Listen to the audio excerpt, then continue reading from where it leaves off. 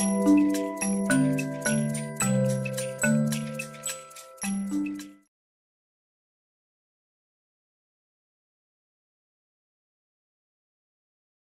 like to take you through a case study that I developed based on work we've done here at GASIS and published in PLOS ONE. The article is open access and it's provided for in your packets, and it's also available for you. It should be digitally as an online article in your data state, but if not, you can always go to the PLOS ONE website. So in this lecture, I'd like to introduce the problem of documenting variable harmonization and a solution we've come up with, why you should care about documentation, the metadata that we use in charm stats that Paula will demonstrate later, including study, question, and variable level data, metadata.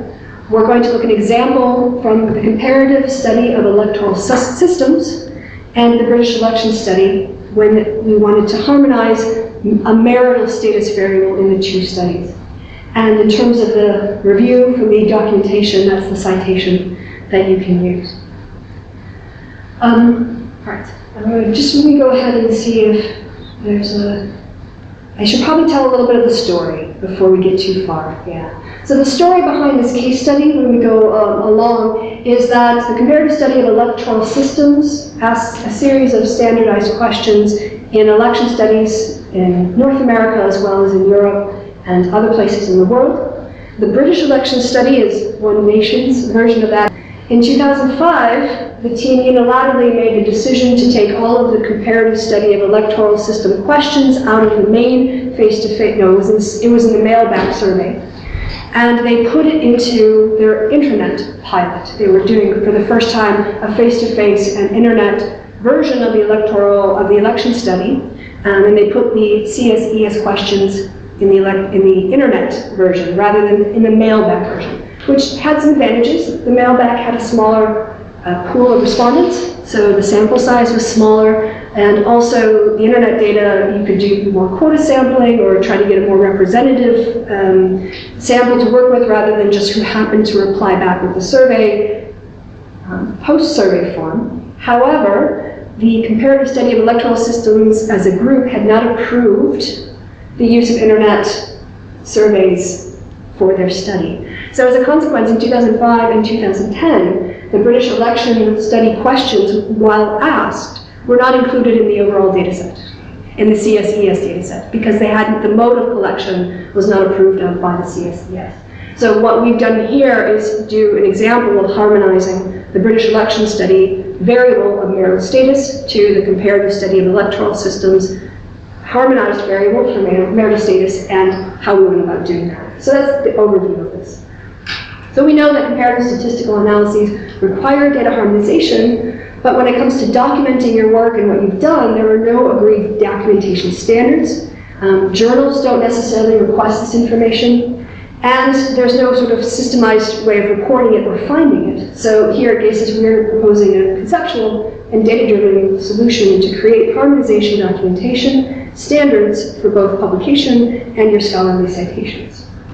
And we know that harmonizing data is a routine part of scientific research, but when researchers can't find a harmonized structure to replicate, they kind of have to do the best they can, and oftentimes they try to document their work by, say, appending a do file or their SPSS file with their work. And that's good, but it doesn't necessarily provide all the information someone would need to replicate it or understand it. And it's not always the case that they are working with Stata if you give them a do file, or they're working with SPSS if you give them a save file. There are proprietary locks on that documentation. So we wanted to do a couple things as we're innovating ways to document variable harmonization. We wanted to try to set some best standards for best practices. We wanted to introduce a concept of peer review for the documentation so that people have a similar system to journal articles, and find some place where we can deposit it and where people can find it. So in this, we were aiming to start a conversation about these guidelines and discuss what is necessary and sufficient. And this was the criteria that I came down to. Is what is the necessary information to replicate it or cite it, and what is the sufficient information?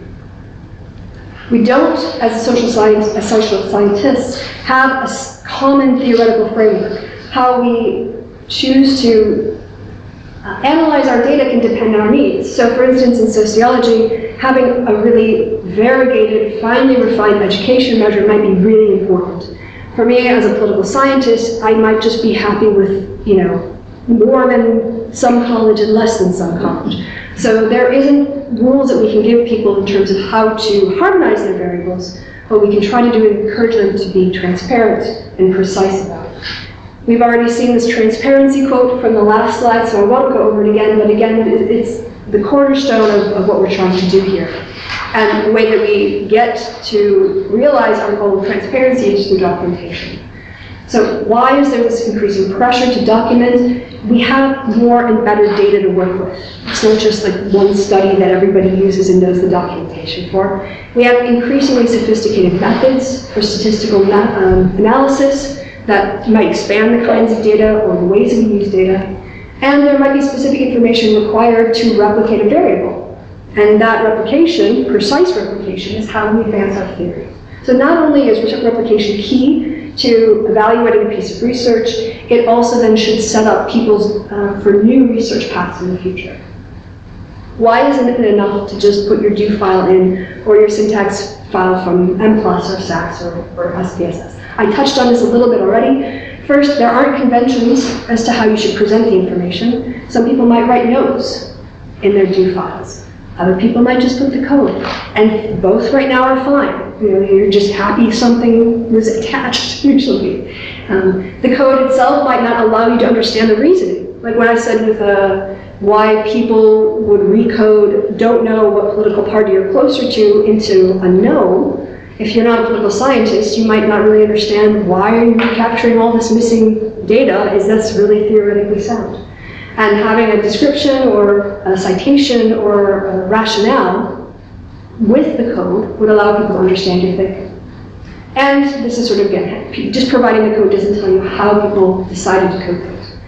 So with CharmStat, the idea is to reduce the time it takes to assemble the necessary and sufficient metadata in order to replicate or to do harmonization work. It also improves data management by housing all of the information you need and also the software generates into the same location. And we also not only have the ability to generate code in SPS and Stata, but also M+ and SAS. We're working on a proposal to maybe include R and Python in the future, so we'll see if that happens. And by providing this template, we're hoping to be able to give researchers a standard to work for and then to be able to know what to look for in other people's documentation. So hopefully this will facilitate communications not only within the disciplines, but across them. So when it comes to doing this work, the CharmStat software, which stands for the Coding and Harmonization of Statistics, it starts at the conceptual level. We assume that what researchers are going to be engaging with is a concept like education or unemployment or attitudes toward the EU, whatever else.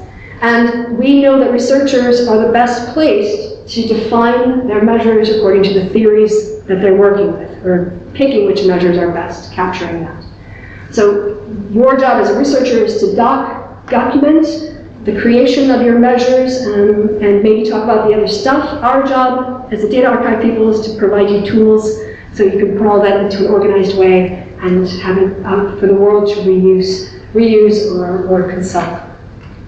We talked in the last lecture about metadata and what it does, and this is a repeat of that to kind of connect again to this idea that metadata at an archive is turned into machine readable so it can be findable, and it contains all the information that people should need to know about the study in order to evaluate. Was it done properly? When was it done? Who was asked? Who can this data be applying to? We've already seen this TDI slide, so moving forward. Why are we using the CharmStat software? Well, in this example, we used it to reduce the amount of time needed to assemble all of the metadata to do the documentation. It houses it all in one place, so you don't have to go searching for it once it's in your database.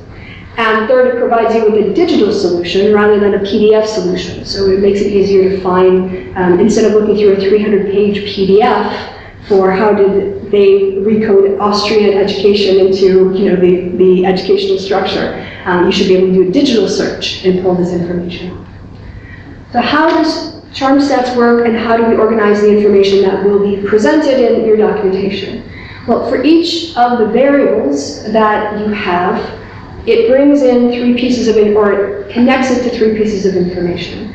The study it came from, the question wording that was used as the stimulus, and then all of the information on the variable itself, including its name, its label, the coding, and the coding label. And we use either SPSS or Excel currently as the most efficient ways to import all of this metadata into the CharmStats MySQL database through the interface of the software. Oh, that's not what I wanted. Where's the little beaver? Does it have a little light? Maybe not. Okay, there we go, yes. So we use, by opening up the software and then pulling in either Excel templates that have the metadata, or by pulling up the SPSS. Data, unfortunately, is proprietary, and so we have to pay to have the way to transfer directly from Stata into MySQL. So we have to do everything through SPSS because it's free. So that's why we use SPSS, because it's free. But we use that to basically do a mass import, where we treat the question label in SPSS or in Excel as the question level variable. We add the study information, and all the variables imported from that study are connected to that study level information, and so we have everything connected in the software. So once it's in your MySQL database, you can fetch it in order to put together information in your projects. You have your variable level and question level and study level metadata all connected as far as the database are concerned. If you pick one piece of information, they're going to take everything else along with it in terms of tracking what you're using inside the software. And then as you work with the harmonization, you can recode things and you create a new project. As you'll see, that will create an output. When we did the article on the marital status variable, I haven't forgotten, we are going to come back to that. We had to, or I had to ask, what is the information that's necessary and sufficient to do a replication? And so we determined that the following metadata were needed in order for someone else to replicate it. That's the name of the project or the study and its authors, so you know where to find the work, and that we check the funding, make sure it's all reputable. You need the code for the recoding language in whatever language it's offered. You need information on what the purpose of the harmonization was. And you also need to identify which concept you're harmonizing. These are pretty basic, necessary things to know moving forward. We also put information in. We think what's required is target and source variable metadata, the wording metadata, and the study metadata. So that's basically the information you need to describe the harmonization, and then the metadata you need to document what you used and what you did to it. Those are all kind of digitally put into the software for you through the importation process. But then the user, you ultimately are the person who decides how to harmonize things. So you create the project where you bring in your target variable and your source variables and give it a name so it can be organized. And then this information, the variable metadata, is imported automatically through the software. The variable name, the variable label, the values, the value labels, and also the measurement level. So you know if it's a nominal measure or an ordinal measure or an aggregate level measure. All of this is included in the interface. The purpose of adding all this information is so that at the end of the project, when you've harmonized your source variable to your target variable and you click report, the software will auto-generate a report, and it will fetch all the information you tell the software you want to display. So in this case, you can see we have the target name and label. The sampling level is individual level. It's a nominal level measure. The question wording this is the CSES's harmonized data set. So it's not question wording because they didn't ask the question, but the concept is the respondent's marital status or civil union status. And then this is their harmonized structure. So we have all the information we need in terms of what the CSES harmonized marital variable metadata is. With the British, in the case of the British study, we have basically the same information, except instead of a label in the question source metadata information, we actually have a question. The wording that was given to the respondents through the internet. What is your marital status? Are you? And then they're offered the options, and you can see what they are behind me. I also put some notes in here in terms of like where the question wording could be found. At the time, the study wasn't deposited with the UK Data Archive. So you could only find the data and copies of the questionnaire on the study's website. So I included that in the references so that people would know where to go to get access to the original study and the original documentation. On the question level, we have metadata on the question wording, including multiple languages. The software was recently updated to be a Unicode database, so it can handle Cyrillic as well as Roman letters. And we would suggest that not only would you include the question wording, but if there was interviewer instructions, or if you have an example or the text of the show card, this might also be something you'd want to document. There might be other information that was given to the interviewers that might be important, but there's space in the software to document all of these things. So here's an example of the question level metadata. This in this case is from the religious denomination variable in the European Value Survey from 2017. You can see that they have here the project name, which is religious denomination from the EVS of 2017. There's then a summary description of what it's measuring. They have the question wording there, and then they also have a concept description, which is where they lay out their rationale for their their religious denomination metric. So all of this is actually generated automatically. Once you write it into a project, it's automatically generated every time you produce a report. And then finally, the study information, the name, version, where it can be found with its persistent identifier, who funded it, collectors, all of these sorts of things. So in our case, we had the British election study. I didn't have an archive, DOI, so I included the website, more information about the collection dates, the sample size, who collected it, in order to try to be transparent. So as I said, the BES data weren't collected in the approved mode for the comparative study of electoral systems. And we used the CharmStat software to create a publishable harmonization project that researchers could use to combine these two data sets together. And of course, we want to make sure that these cross-national measures are comparable, replicable. So in terms of the output harmonization, if you guys remember, you assess the data at the collection level. We know there's a problem with these data. One was collected on the internet, one was collected on face-to-face. But for some researchers, they might not care. So we'll leave that up to the researcher, assessing them at the measurement level and then documenting the process of harmonization. I'm going to skip these a little bit because we've done some of this. All right. So when it came to actually harmonizing marital status in the British election study to the CSES, it was not a one-to-one case. We actually had to make we consulted with the comparative study of electoral systems, one member of staff who's my co-author on this, Sebastian Netcher. And I said, Sebastian, if this wasn't internet data, how would you recode this? And then he told me, and that's what we did. But as you can see, the software allows you to designate information as missing. So we handle missing data as a separate category of invalid data, just like you would in the software package.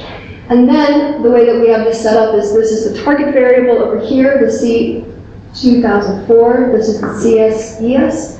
Here on the side we have Q161, that's the British election study. And as you can see, the process of creating a project and recoding not only allows us to auto-generate the code in multiple languages, it gives us the ability to basically auto-generate a graph like this. So if you wanted to demonstrate 7 different ways of harmonizing different variables to different target variables, or 7 different source variables to a single target variable, you could actually generate these kinds of graphs to show where categories were collapsing, where you might be losing information, or you can just do this to make sure your coding turned out right. Sometimes when you're working with the software, I know from our team, some countries have like 17 different educational variables or educational categories because they've reorganized their educational system a couple times in the last few decades. And then it's really easy to maybe miss when you've recoded one of them wrong. But by generating these graphs, it's very easy to see. If you know what's supposed to be coded, you can check it very quickly. This was also auto-generated as a consequence of putting the information on the variable, question, and study into CharmStats.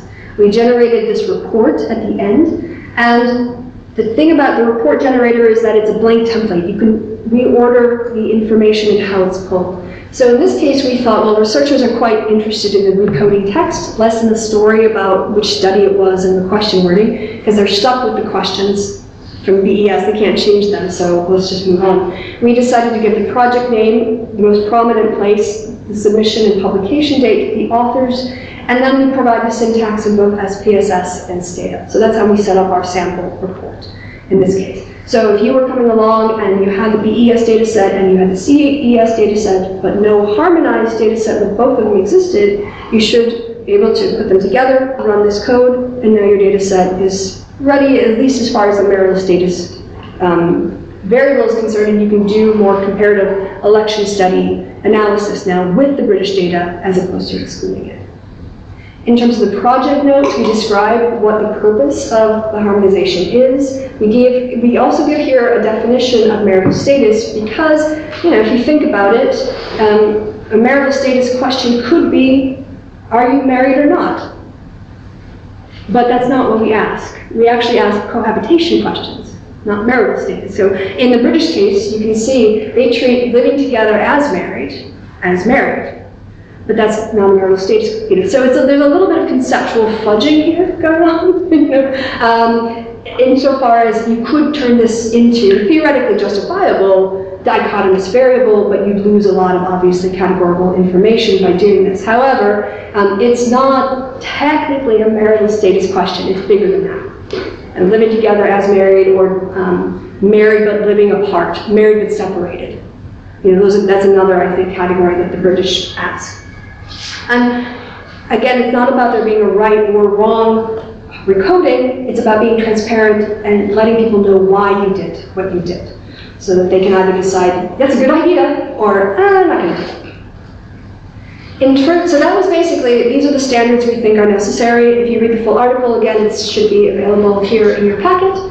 And these are the things that we propose are the necessary and sufficient things to document in order for someone else to come along and read your work, understand your decision making, and replicate it and build on it if they want to.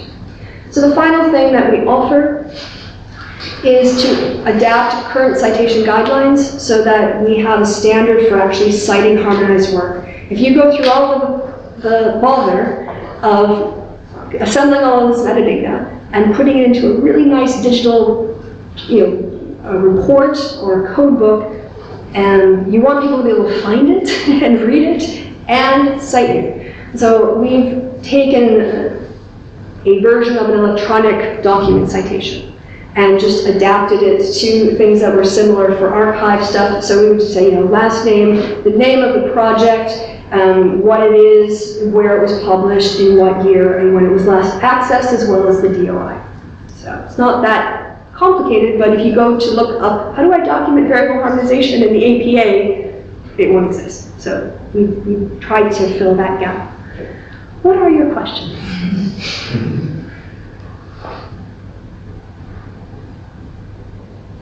So Yannick, there's the article itself is in here, right? In the data harmonization one? So I'm sorry, I'm going to pop this up in here. Yes, it's very small font. My apologies. For Joel, I know it's yours older than me, but I know it's older, I need bigger font. But for the purposes of saving paper, we did also give you this hard copy of it as well. So if you wanted to read through it, there's more details on the study itself, and you can see some of the outputs in full form. But certainly you should make this, feel free to reproduce this for your students or use it in any way that you find. All right.